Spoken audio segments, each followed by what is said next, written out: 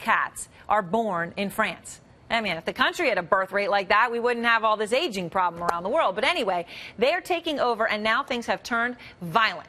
This week, a French woman told authorities, told authorities she was jumped by a group of 6 cats as she was walking her poodle.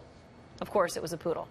She says her cats dragged her to the ground and then mauled her. Now, the woman and her dog are fine, but tourists are now being warned formally about a violent cat problem. Apparently, there are cat-related travel advisories about France. The Daily Telegraph in London even ran this photo of the suspects cleaning themselves.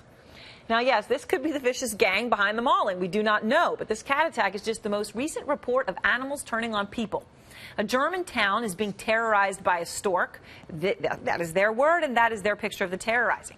The British apparently have been targeted by seagulls. And a Florida man was hurt by an alligator during an animal show. The animals apparently are rising up around the world.